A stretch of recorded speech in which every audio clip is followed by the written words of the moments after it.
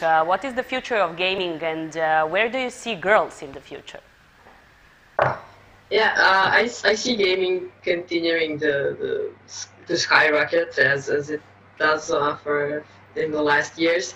It's a huge industry and it's only going to grow further, especially in this new context of that we are living in right now, that we're working and living more online than ever before. That's the kind of entertainment that is even more sought after now than ever in history.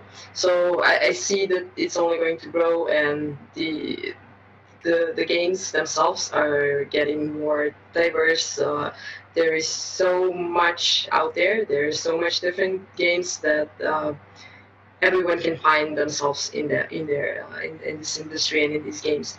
So it only makes sense for me that there will be much more girls in the industry working in the more techie jobs and more techie roles, and especially I would love to see, and I hope to see more girls, more women in the leadership positions, in the manager and the C positions in the future, especially in the big companies. That's the dream.